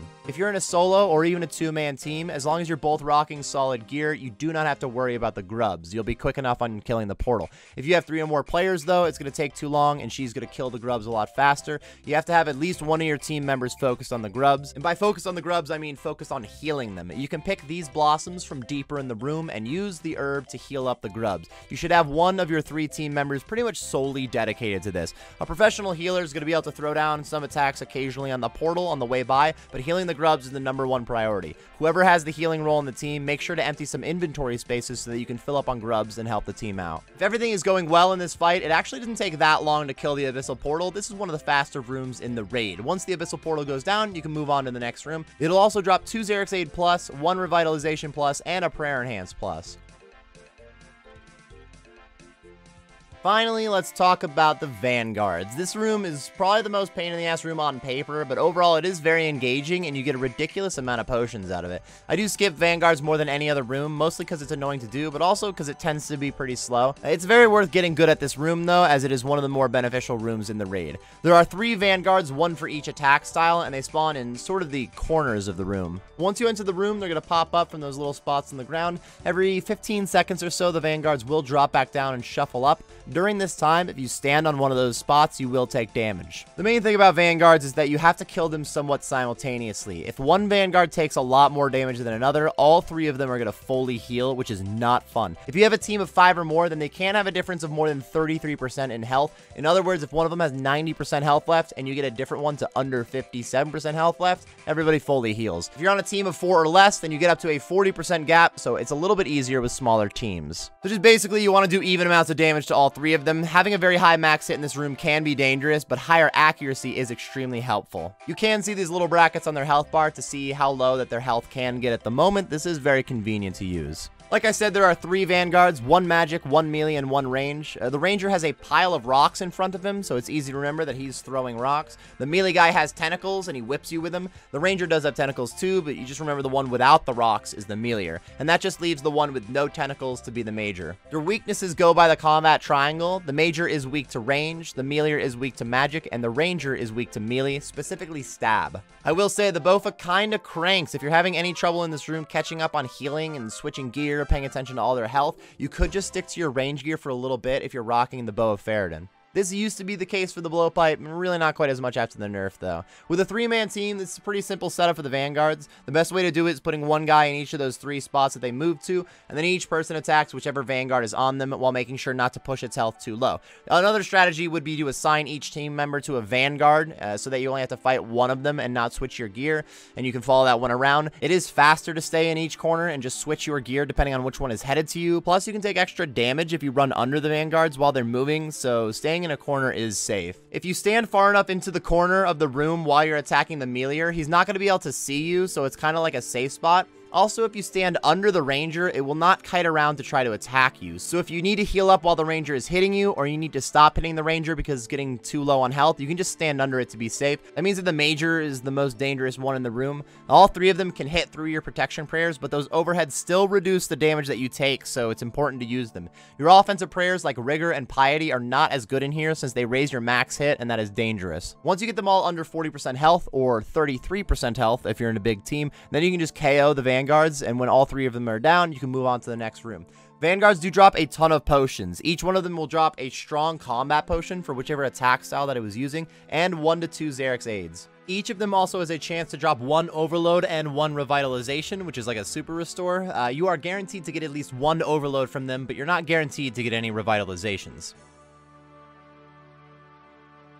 Now let's talk about preparing for the Olm Fight, which is basically just making potions. A really good raid will often not require any preparation before Olm, otherwise known as a no prep, but that's not always doable, especially while you're learning raids. I'm going to first go over all the mechanics for farming and making potions here, then we're going to run it back as a team process so that you and your homies can go through the potions as fast as possible. This is the farming room. In this room, you're going to be able to farm herbs, collect gourds, and fill them with water, which is the same as getting vials of water. You can even catch fish and bats, but that's really a waste of time. You just want to make potions. There's 4 potions that you want during an Olm fight. First, we have the Xeric's aids and the revitalization potions. These are your Ceradomin brews and your super restores. They're even colored the same way. To make a strong brew and restore, you do need 78 herb lore. The other 2 potions that you need are an overload and a prayer enhance. The overload is for boosting your combat stats, and the prayer enhance will slowly heal prayer points over time. You do need 78 herb lore to make the strong prayer enhance, but you need 90 herb lore for the strong overloads, which is why it's important to have at least 1 teammate with 90 herb lore. You can potentially skip making overloads and enhances if you had bosses that already dropped those potions for you, like Tekton, Muttadiles, or Vanguards, so that does help to scout raids that'll do that for you. Let's talk about how to make these potions and then how many of them you might need. Just like any other potion, you need a vial of water, an herb, and a secondary ingredient. Like I said, you can get the gourds in the farming room. They can be filled up with the geyser or with the humidify spell. The herbs are going to be grown in the farming room too, though you're going to need to get the seeds from other rooms. Seeds can be obtained from either monster drops like mystics or guardians, or you can take a rake to the end of the first floor or the second floor and rake some seeds from this patch. This is usually the worst case scenario, having a rake for seeds, but it does happen. A rake, a spade, and a seed dibber can be found in the farming room. The seed dibber is needed for planting the seed, and the spade is needed for actually harvesting the plant. There are 3 different types of herbs: bukus, gulpars, and noxifers. Bukus, often said as buchus rather, they are used for brews, restores, and prayer enhances. So you mostly need bukus. That's like 90% of the herbs that you're growing. You also need gulpar and noxifer if you're making overloads. You can make an anti-poison with noxifers, but you shouldn't really ever have to make one of those unless you've made a mistake. So you don't make unfinished potions like you do in the regular game. You need both the herb and the secondary ingredient on you, and you fill them into the gourd at the same time. So let's talk about getting those secondaries for potions. Secondary ingredients can be gathered by killing scavengers in one of those scavenger rooms. These things things have a few different helpful drops that can be used around the raid, like an axe, a pickaxe, or lockpicks, but the main thing that you need is secondaries for your potions, and then planks to make a bigger chest for the team. The secondaries for your potions are Endarkened Juice, the Stinkhorn Mushrooms, and Sicily. When combined with Bukus, you can get Xeric's Aid with the Juice, Revitalizations with the Shrooms, and a Prayer Enhance with the Sicily. So if you only need Brews and Restores, then you only need Juice and Shrooms. Since you likely will be making more brews than anything else, you likely need to collect mostly Endarkened Juice. To make an overload, you do need all 3 secondaries, one of each. Let's go ahead and talk about those overloads quickly. The overload is a combination of the other 3 combat potions that can be made within the chambers. To make these 3 potions, you need GotRs and those secondaries we were just talking about. A GotR plus a Stinkhorn Mushroom makes an Elder Potion, which will boost your attack, defense, and strength, just like a super combat. GotR and Sicily will make a Twisted Potion, which is like a ranging potion. And then GotR plus Endarkened Juice will make a Kodai Potion, which raises your magic level. The strong versions of these potions can be made with 70 herb lore, but it requires 90 herb lore to use a Noxifer on all 3 potions and combine it into an Overload Plus. With lower herb lore, you can make weaker overloads, which does make a big difference during the Olm fight, though. You want the strong overload. The overload is better than using the other 3 potions for a few reasons. For one, it's all 3 potions in one inventory space, which gives you more room for brews, but also it works differently than the other potions. First of all, you need to have over 50 hit points to sip an overload, because it's going to hit you for 10 damage 5 different times right after you drink it. After 5 minutes, though, when the overload effect is over, you do get those 50 hit points back. During those 5 minutes, every 15 seconds, the overload is going to reboost your stats. So if you sipped a Xeric's Aid, which lowers your stat, just like a Ceradomin Brew would, they will be boosted back up rather than having to resip your revitalization potions or resip like a super combat and stuff like that. In fact, if you were to heal up right at the 15-second mark, like 15, 30, 45, or right at the minute mark for your overload, then your stats will immediately be boosted back up and you won't lose any DPS. Let's go ahead and run down that preparation process now that you know all the mechanics. You're going to need to kill scavengers for secondaries, so send 1 team member to do that, or 2 if you're on a large team, like 5+. Generally, you can send the Iron Men to do this if you have them on a team. Even though Iron Men can't take anybody else's supplies, they can gather secondaries for the full team. The amount of secondaries that you need depends on how many team members that you have and how good your team members are, to be fair. A more experienced player will need less brews and restores. Something like 8 juice, 4 shrooms, and 2 Sicily per person is a good place to start. You can grab even less potions if you have potions left over from like the bosses and stuff like that, and as you're getting better at the raid, you're going to need less brews. The player grabbing secondaries should also grab a couple of planks for the team to make a shared storage chest. While 1 team member is getting secondaries, the others should start planting seeds and collecting gourds. It's kind of a pain to collect gourds before you get planks, so it helps if somebody goes and at least grabs 2 planks off of the guy collecting secondaries. If you need to make overloads, then I suggest planting the Gulper and the Noxifer first, so you can get that done right away. Remember, for each overload, you need 3 Gulpars and 1 Noxifer. Once you have enough overload herbs, you can plant the Bukus instead and harvest as many Bukus as you might need, anywhere from 10 to 15 per person for the Olm fight. By the time that you have harvested your overload herbs and you start getting some Bukus, your teammates that are working on the secondaries should probably be back by then, so you can start actually making potions. Here's what my inventory looks like going into an Olm fight. I've slowly been bringing less brews with me and more switches. More often than not, I've had a few extra brews lately, but it's even helpful to have a few extra brews because you could drop those on the ground for anybody else who happens to need them in the middle of the fight. If you still have any questions about preparing for the Olm fight, let me know in the comments section. Finally, it's time to go over the Olm fight. The Great Olm has a lot of different attacks, which makes the fight very hectic if things are not going well. The more that I sit here and just list off the possible attacks you can use, the more ridiculous that it may seem. There is so much to focus on. But the more that you fight Olm, the more you're going to realize it's really not quite the case. With a solid team, you can skip a large portion of these attacks, and the fight can actually go very quickly if you're all rocking solid gear too. First of all, let's go over the basic idea of an Olm fight. He's going to spawn on one side of the room, peeking his head and 2 claws out of the hole in the ground. Olm's right claw needs to be killed with magic, and his left claw needs to be killed with melee. Keep in mind, when you're looking at Olm, the claw here on the left, that is his right claw. So it might be easier to just notice the one that you can reach with melee, that one you have to use melee. The one that you can't reach with melee, you have to use magic on that one. During the first few phases of the fight, you won't be able to fight his head quite yet, only the claws. The amount of phases in the fight does depend on how many players in the raid. If you have a team of 1 to 7 players, though, you're only going to have 3 claw phases, then a head phase. You generally have to kill the magic claw before the melee claw, because on the first 2 phases, Olm is going to pull back his melee claw if it takes too much damage, forcing you to attack the mage claw.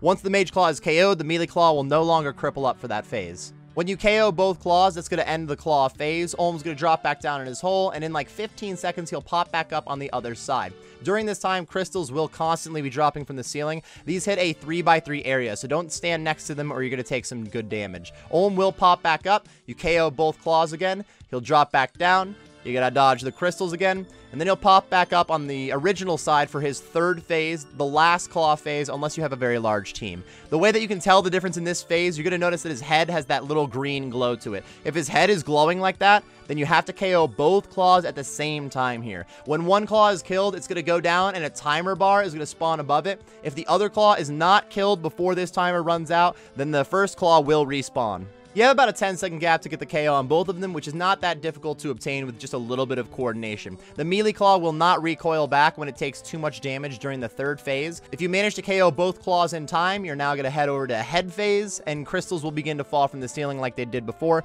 You just have to attack Olm's head with range. Once you KO his head, you've completed the raid, and you can go get your rewards. Let's get a little more specific about the mechanics during the fight. First, we're going to talk about turning Olm's head. You're going to notice that Olm looks in 3 different directions during the fight. The area that Olm is looking at is where Olm is going to use his attack, which means if you're not standing in the area that he's looking at, you won't be attacked by the Great Olm. Olm is smart enough to look for players that are hiding from him, though, so when he attacks, he will also turn his head to look at the area with the most players. So if we look at more of a bird's eye view of the arena real quick, we can highlight the 3 areas. I know that you can't see Olm right now. We'll put a little Olm picture so you can see if he was standing on this side. If Olm is looking towards his Mage Claw, then this is the area that he can currently see, and that's where he will attack next. If Olm is currently looking towards his Melee Claw, this is the area that he can see. And then if Olm is looking straight down the middle, then this is all the area that he's going to be able to see for the next attack. So let's narrow those down to a couple of markers on the ground here. This marker by the Mage Hand, that shows me how far over you have to be to not be seen if he's looking at the middle. These 2 spots in the middle show where you have to stand to be hidden on the left or the right. So if he's looking over by the Mage Hand, you can just stand on this spot on the right, you'll be safe. If he's looking at the Melee Hand, you can stand on this spot on the left, you're going to be safe. And then this spot all the way over by the Melee Hand, this shows where you would be safe even if Olm is looking to the middle. I do have an extra spot right here for Olm's thumb. This is not necessarily needed for turning the head, but it is a good spot to know during the fight. That's the basic idea of the head turning mechanics. Let's just look at running back and forth for a second real quick. As you can see here, as long as nobody is in the area that Olm is currently looking at when he goes to attack, no attack is going to come out and all he's going to do is turn his head. This is a little bit more simple to see when there's just one person here running back and forth. We're going to go over the 3 different roles for fighting Olm and how those work together to turn his head after we talk about his attacks. So Olm has a lot of attacks. He will be attacking every 4 ticks, the same pace as like a whip or a Dragon Hunter Lance. The majority of them can only be used at certain times in the fight, so it's not like you have to be ready to react to every single attack at any moment. A few attacks can be used at any time, though. First of all, he has his auto attacks. Very simply, he can use magic and range. He'll only use one at a time, though, and you can't predict which one he's going to use. You do just want to switch your overhead to the attack style that you saw him use most recently. The big green blob is a magic attack, and the little green rock is his range attack. The other attack that Olm can use at any time are the prayer orbs, or the spheres rather. Olm will send out some spheres, either a red, purple, or green sphere. The red is for melee, the purple is for magic, and the green one is for range. It's also going to tell you in your chat which one is coming for you, which is convenient if he throws a couple of them out there. They won't say like melee, range, or magic necessarily. It's a sphere of aggression, a sphere of magical power, and a sphere of accuracy and dexterity. They will be color-coded in the chat though, so you don't even actually have to see the spheres at all. You can just check your chat. When the attack is used, it's going to drain your prayer points, cutting them in half, so it's actually beneficial to keep your prayer points low during the fight so you don't lose as many during this attack. And you also have to turn on your protect from whatever attack style is correlated to the sphere coming at you. If you don't protect from the sphere, it does cut your health in half. All of the other attacks that Olm has only can be used at certain times, so they would all be considered like special attacks, but there's 3 special attacks that are the most important to pay attention to. So when I'm referring to quote-unquote Olm special attacks, I'm talking about these 3, the lightning, teleport, and crystals. The lightning attack is going to spawn lightning at the ends of the room, which will slowly travel all the way across the arena. If you get hit by this lightning, it's going to do a little bit of damage. It's going to freeze you in place for a couple seconds and disable your overhead prayers. Try to step out of the way of the lightning. The teleport attack will assign another player in the room to you, and the 2 of you have to stand on the same tile as soon as possible, or you're going to swap places and take damage. The further away you are from each other when you swap, the more damage it's going to do. If there's an odd number of players in the fight, then one of them won't be picked unless you are soloing. If you're solo, then you're just assigned a random tile in the room that you have to get to. The most common strategy here is to just meet at the same tile, and most teams have decided that meeting at the thumb that we talked about highlighting before is the best place to meet. Finally, we have the Crystal Burst. Olm is going to spawn some crystals at your feet, and then the next time he attacks, those crystals will grow rapidly. If you're still standing on that same spot that they spawned on, they're going to shove you to the side and do some thick damage, like 30 to 40 plus. So we've got Lightning, Teleport, Crystals. Lightning, Teleport, Crystals. Don't forget the order of those attacks, and be paying attention to them in general. Olm attacks every 4 ticks, and every 4 attacks, he's going to use one of these 3 specs, and he always uses them in the same order. So if you see a Lightning attack, 4 attacks later will be a Teleport. 4 attacks after that, Crystals. 4 attacks after that, Lightning. 4 attacks after that, I think you're starting to get it. Like most other attacks, Olm is not going to use these specials if he happens to be turning his head and the area that he was looking at it had nobody in it. That's why when I run back and forth like this, you never see a Lightning, a Teleport, or a Crystal attack. In a team setting, even if Olm happens to be turning his head when he uses a spec, if there's still one person in the area that he looked away from, he will use the Lightning, the Teleport, or the Crystals. If that person left over happens to run along with the head, you can skip these special attacks. This is known as a mage skip or a melee skip, depending on which side needs to do the running, and I will be talking a little bit more about that when we talk about the roles that each teammate has during Olm. Right now, we're just going over how the attacks work. Lightning, Teleport, Crystals. Don't forget those. They can be used during any hand phase, but they will not be used during the final stand head phase. When you get to the 3rd head phase, when you're supposed to KO the 2 claws at the same time, there will be an added healing spec in between the Teleport and Crystals attack. It's still on the same pattern as before, so every 4 attacks there'll be a spec, but now there's 4 of them in line instead of just 3 of them. The melee hand will no longer cripple up when you hit it during this hand phase too, so it's actually a little bit better for the melee hand here, but make sure to not attack it while it is healing, otherwise all damage that you do will heal the claw instead. You will notice on the first 2 hand phases, when Olm rises out of his hole, it will mention that he rises with a certain power. The power of flame, the power of acid, or the power of crystal. This will determine the 2 different phase attacks that Olm can use during that phase. When Olm rises with the power of fire, he can use the flame wall or the good old burn with me. The flame wall is going to trap some players in, you guessed it, a wall of flames. Somebody just needs to cast a water spell in the flames for anybody trapped to get out. It can even be the person in the flames. If you have a water spell, you can get yourself out of it. Humidify does count as a water spell for this, and you don't even actually have to use the spell on the flames. Just click on one of the flames as soon as possible. If the player trapped in the flame doesn't get out in time, they're going to take like 50 to 60 damage for it. Make sure you get at least one person on the team that has water spells before entering the raid so you don't get screwed by this. The burn with me attack is way worse than the flame wall. Once you are inflicted, you will take 5 damage and your stats will be drained by 2 every few ticks, 6 total times. So you're going to take 30 total damage and a constant drain of your stats, which is not good for DPS. Also, you can spread the burn, just like you can spread the cough at next. Just make sure not to stand close to any other players while you have the burn. If you get the burn and you have been assigned to another player that is teleporting, there is always time to just run in 2 squares, not get hit by the teleport, and then run back out before you burn your teammate, but you do have to hustle. When Olm rises with the power of acid, you have to deal with the acid spray and the acid drip. The acid spray is really nothing. He's just going to throw down some acid spots on the ground that you need to avoid or you'll take poison damage. The acid drip, on the other hand, a lot worse. He's going to target you with an acid drip that'll just follow you around. You need to start moving. Anytime you're standing still, you'll take a lot of damage. And it'll take a while for those spots to disappear, so you can't really, like, repeat spots that you walked on. It does help to walk it out for this instead of having your run energy on so that you cover less spots in acid. Finally, if the Great Olm comes up in the crystal phase, then he can use the falling crystals or the crystal bombs. The falling crystals work similar to the acid drip. Crystals are going to fall from the ceiling on the square that you are standing on, but they deal up to 20 damage. This is a little bit easier to dodge than the acid since it doesn't leave a spot where you can't stand for a while. You just need to step out of the way of the crystals. The crystal bombs are very easy to dodge. He's just going to toss 2 crystal bombs out in the room, and a couple attacks later, they'll explode. They hit like an area of effect, and the closer you are to the bomb, the more damage it does. Unfortunately for us, during the 3rd claw phase, when you have to KO both claws at the same time, Olm will have the power of all 3 phases, so you have to be aware of all of these attacks. Once you have KO'd both hands at the same time and sent Olm to his head phase, Olm will no longer be able to use the lightning, teleport, and crystal attacks, but he can still use all of those phase-specific attacks we were talking about. He will also add a blue pool attack now. He's going to launch 2 blue pools out into the room, and in a few seconds, anybody who is not standing on one of those pools is going to take up to 19 damage, and Olm is going to heal for 5 times whatever damage they were hit for. So if a few players don't manage to land on the pool in time, Olm could heal for like a few hundred health. It is very important to get to the pools, but if you're rocking a T-bow or a Dragon Hunter crossbow for head phase,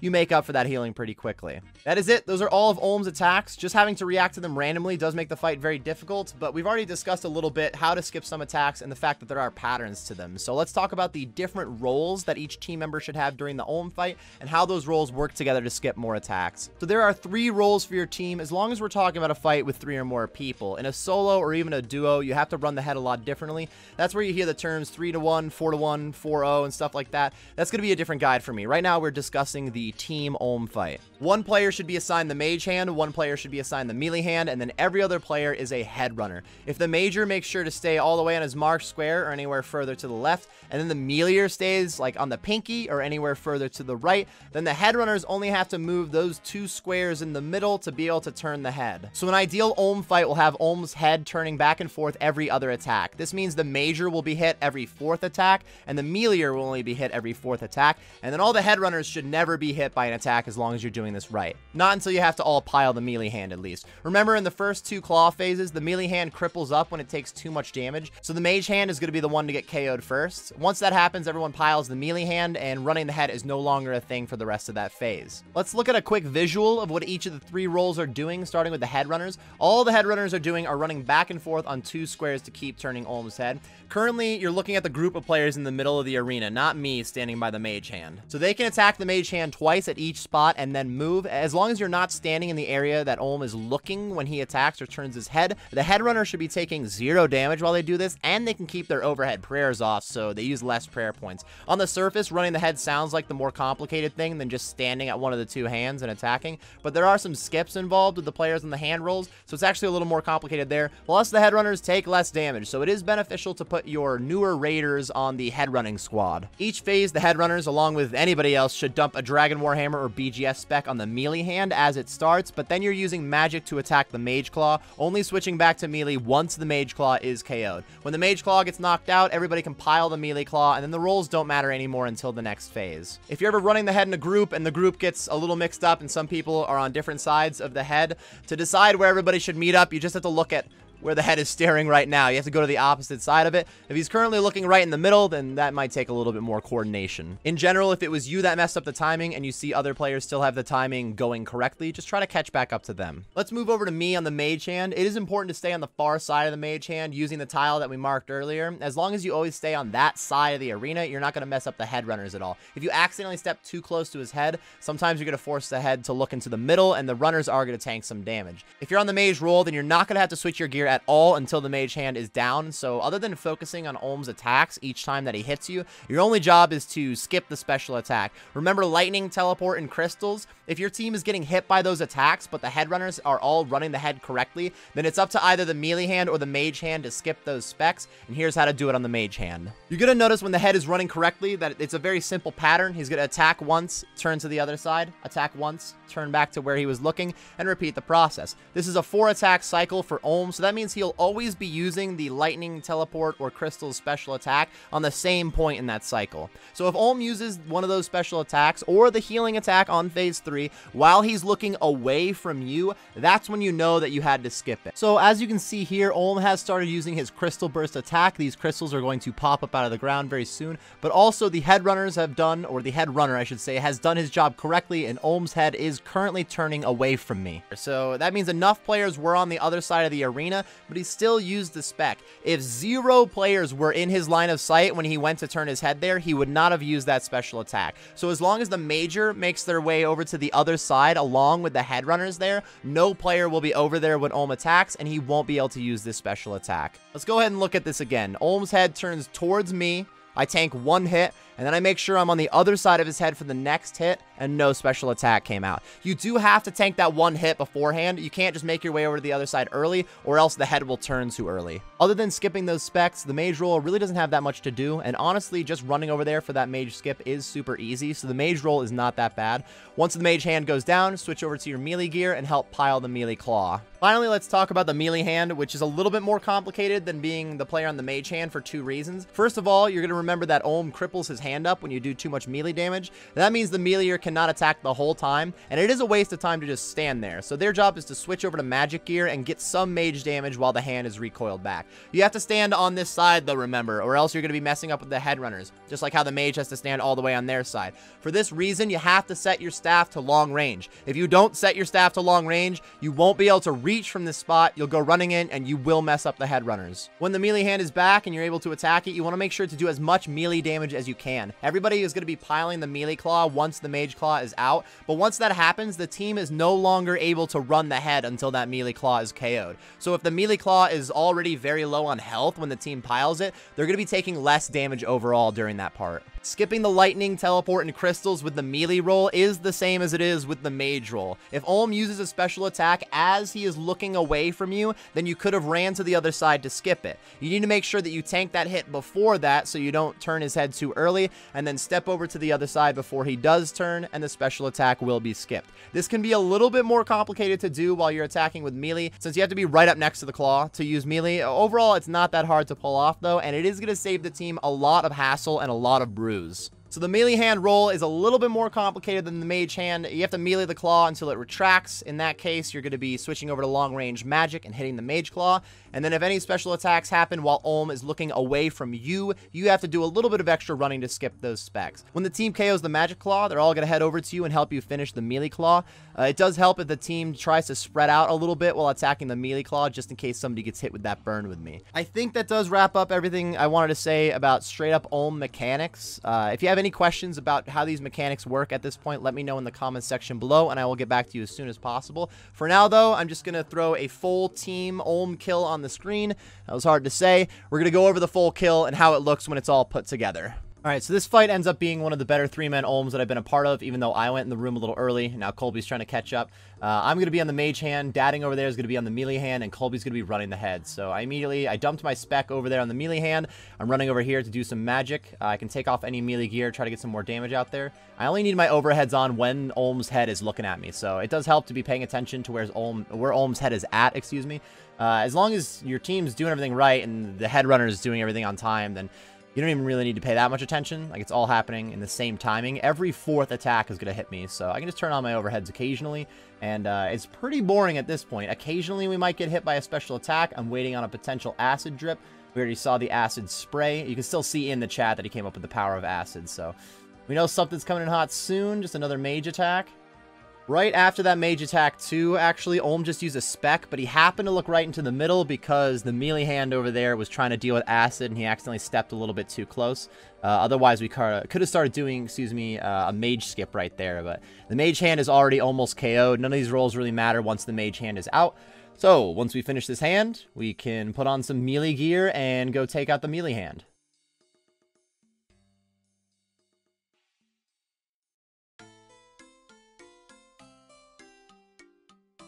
Luckily, we didn't get the acid drip or anything during the melee hand. That was pretty solid. We got to walk around for the crystals here. This is more of a pain during a solo, this phase. During a solo, you're constantly targeted by the crystals, but as you can see, like, one of them hasn't dropped on my head in a little bit at this point, so I didn't have to take that many steps. Now I'm just running into them. What are we doing? You should get to the point that you're taking 0 damage from these, but every once in a while you're going to take a crystal to the head. Next phase is starting. Even though on the mage hand, I'm first starting off by dumping a spec real quick. And then I'm going to get my mage gear on and head as far over as possible so that the head runner, Colby, can start turning the head as soon as possible. I take off some of my other melee gear to help with mage damage. And then again, I only have to have my overhead prayers on when he's looking at me. That's just kind of a bonus for saving prayer points. You'll notice that I'm not always on top of that as I'm trying to get into a rhythm for potentially mage skipping and watching out for some specs. We are in the flame phase, so we could see a flame wall or we could see burn with me. Burn with me is pretty easy to deal with when everybody's spread out like this, but once we get over to the melee hand, that's a little bit more annoying, and the flame wall is not that big of a deal. So right there, he used those crystals as the head was looking towards me. That means that that special attack was used as the head was looking away from the melee hand. So technically right now, the guy on the melee hand could be skipping. The mage hand has gone down. Go ahead and put on our melee gear and head over to the melee hand, which already has some decent damage on it. So again, at this point, we're not really running the head anymore. So this is where we're going to take a little bit of extra damage. But as long as you just keep switching your overheads and you're paying attention to lightning, crystal, and teleports like I have there, you shouldn't take that much damage here. It is common practice to head to the thumb on the teleport attack, but with a little bit of communication, or as long as you guys are on the same page, just you and your teammate can match up like Colby and Dadding did there. You can see Colby just got the burn with me. I did my best to step in one square and take it from him. Not a good move. Lucky for me, I didn't actually take it from him. We're spread out enough on this melee hand that nobody is going to take the burn from him. It kind of sucks that he's taking damage, losing some DPS. Oh, and we get that flame wall out there too. But overall, he didn't spread the burn to anybody, so that is very helpful for the team. Again, we're dodging crystals. At this time, we're looking for phase 3. I'm tanking way too many of those crystals, but luckily we've been kicking ass in phases 1 and 2 at this point, so I happen to have some extra brews lying around. We're dumping a spec here. On phase 3, I don't have to run immediately to the magic hand, though. You're going to see me step all the way out to the side a little bit. That was an attempt to not get hit by an attack, but I didn't even do it correctly there. In phase 3, we can actually stand at this hand all the way until the teleport attack. It's no longer going to cripple up when we do too much melee damage, and after the teleport attack is when the heal happens. So it's beneficial to just do as much damage as you can on this melee hand until after the teleport, and then you can go back to your normal rolls. So lightning is about to hit the wall here. We know we're about to get teleport. It's been 4 attacks later. Dadding's going to come over to me. I also actually am the only one who doesn't have a sphere sent to me, so I was safe on that. And I can make my way over to start doing some magic. So Dadding still in the melee hand. We'll slowly get that melee hand down to a killable session. Look at these bombs around me. And we go right back to the same rotation we've been doing for running the head. As you can see, the special attacks happened as the head turned to me on that time. We'll see it again in a second. When the head turns over to me, we should get a lightning attack right here. See that? That means that technically Dadding could be running over to my side when that happens and skipping the melee attack. He is not right now, but we still love him. If he did skip it, I wouldn't have to make this teleport run that I'm about to make, but that's not that big of a deal. Honestly, when you're using magic, you don't miss that many hits, and as long as everybody's prepped to get to the thumb, nobody takes any teleport damage. It's really not huge at all. As you can see, Dadding has crushed it when it comes to the melee hand. That thing is at like no health, so he really doesn't have to bother with that at all at this point. We can get this mage hand down to basically 0. You want to KO the melee hand before you KO the mage hand, preferably. That does not always happen, and it's not that big of a deal if they're both pretty much at 0 health. But if you knock out the mage hand, and then you go to KO the melee hand, and the timer is going, and then the melee hand begins to heal, that is a very bad thing. So it is beneficial to KO the melee hand before the mage hand. You just want to make sure that you get the mage hand down to some pretty low health first so that you have only a couple of hits until you KO it. Alright, you see on this one that we actually KO the mage hand a little bit early, and it's healing right now. A full healing session doesn't last as long as the timer, so as long as you had it low enough health, that's not going to be that big of a deal. That could have been a little sketchier than it was, though. So we're now in head phase. A lot of things change in head phase. There may not be lightning, teleport, and crystals anymore, but you still want to do the head rotation. So you'll notice that I'm trying to stay on this side, even though I have the acid feet on me. And you'll notice that Colby is still running the head in the middle, and Dadding is standing all the way over on the other side. Olm's head is still turning, and he still uses all of his regular attacks, depending on like where he's looking and whatnot. So as hectic as head phase gets, it is important to still be running the head back and forth. That way, you're not taking nearly as much damage. Also, if you're not doing the head running, if you're on the mage or the melee hand, clearly everybody's attacking the head here. But if you were the mage or the melee roll, you still want to be walking in between your attacks, because those crystals are falling from the ceiling constantly. It's about as simple as that, though. We are just waiting to get enough damage out there, and then we go ahead and get to see a white light, as always. So every fight can be a little different. I didn't necessarily get inflicted with, like, burn with me. I didn't get those falling crystals on that one. If you have any other questions about Olm fights at this point, just make sure to let me know in the comments section below. That's another reason that I also try to put out some of those full raid videos so that we can get more Olm examples out there. At this point, though, I think that's everything I wanted to talk about when it comes to killing Olm. So let's go ahead and move on to the rewards. Finally, let's talk about the rewards that you can get from the Chambers of Xeric. While you raid, you will be getting points based on how much damage that you do, and you will lose points anytime that you die, so try to be careful in here. With more players in the raid, monsters will have more health, so you do get more team points. Your personal points will affect like the amount of supplies that you get with the reward, so if you don't get a unique and you land regular loot, the more points that you have, not necessarily the better the loot, but the more of it that you'll get. We're only really here for the uniques though, but the regular loot does add up pretty well, to be fair. The team's overall points is going to decide your chance at getting a unique. When you do get a unique, the light above the chest is going to glow purple, so when you hear players like myself saying we did or didn't get a purple light, that's what we're talking about with the unique loot. Every 8,676 points the team gets, you have a 1% chance to get a purple light. There's no need to memorize this number, but it does help to have an idea of how rare the uniques may be. If a team gets 86,000 points, you got a 1 in 10 chance to see a purple light. The chance is capped out at a 65.7% chance once you hit 570k points. So if you get 571,000 points, you have a 65.7% chance for one unique, and then those 1k points go towards a possible second unique. Apparently, you can get up to 6 purple lights in one raid, but I've only ever heard of the triple purple light as far as I'm aware. That's the most I've heard of, at least. More points just means that you have a better chance to get a purple light. That's just all it comes down to. Once the raid has decided that the team gets a unique, it then randomly picks a team member to get the item, depending on how many individual points everybody had. So if you had 40% of the points at the end of the raid, you have a 40% chance to get the item once the team has rolled it. Getting some uniques from the Chambers of Xeric is pretty rare, so you can go dry for a little while, but the drops are pretty ridiculously priced, so it can have a very nice payday. Let's talk a little bit more specific than just the uniques. There are 12 items that you can get once you get a purple light, and they have 4 different tables. The most common drop table would be the prayer scrolls. The arcane prayer scroll is pretty sad to see compared to anything else, but at least the dexterous is 13 mil at the moment. After that, the Twisted Buckler and the Dragon Hunter Crossbow share a drop table.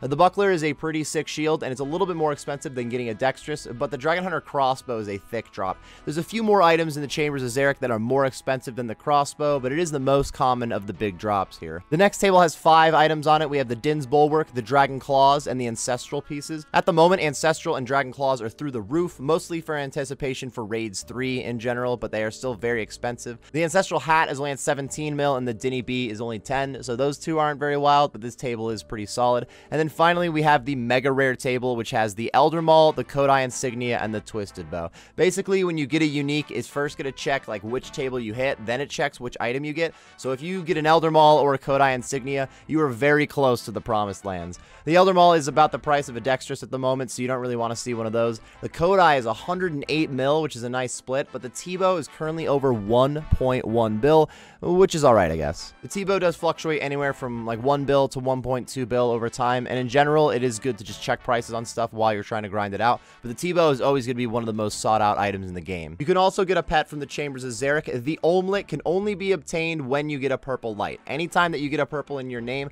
you also have a 1 in 53 chance to roll the pet. This was originally a 1 in 650 chance to roll the pet on a purple light. That was reduced to 1 in 65 after nobody got the pet for the first like month that Chambers of Xeric was out. I'm not 100% sure when they lowered it to 1 in 53. Very likely when they removed things like the Dragon Sword and the Dragon Harpoon from the drop table. That made uniques a little bit more rare. The Olmlet is one of the coolest pets in the game, but also it's the most difficult to get based on average hours. Also, you can get the Metamorphic Dust from challenge mode raids to make your Olm look like other bosses from the raid, but we're going to talk about that more when I finally get a chance to knock out my challenge mode raids guide. I believe that is everything that I wanted to talk about for this Chambers of Xeric guide, everybody. Like I said at the beginning of the video, the goal of this guide was to teach just all of the mechanics for the Chambers of Xeric, focusing on a team setting. I'm going to be making a quick version of this guide for anybody that wants a shorter version that clearly won't have quite as much info, but it'll be good for a rundown on how to do raids. I'm also going to be making some guide add-ons for this to be more specific for solo raids, challenge mode raids, and even running some speed runs. I also have some full raids videos that are currently linked in the description, and I plan on making even more of those videos for anybody who is looking for just straight up raids examples. The Chambers of Xeric is a lengthy subject, as you can see, so it's very possible that you still might have any questions about some of the specifics in here. Be sure to let me know in the comments section below, and I'll get back to you as soon as possible. Thank you very much for watching my Chambers guide, everybody. If you enjoyed the video or you just got some useful information out of it, be sure to like and subscribe for more content. I do stream on Twitch, which should be linked on the screen and in the description, so if you've been enjoying the YouTube content, be sure to check me out on the Twitch side of things. I'm also on Twitter and have a Discord, which are linked in the description. Thanks again for watching, everybody, and best of luck on your raids grind.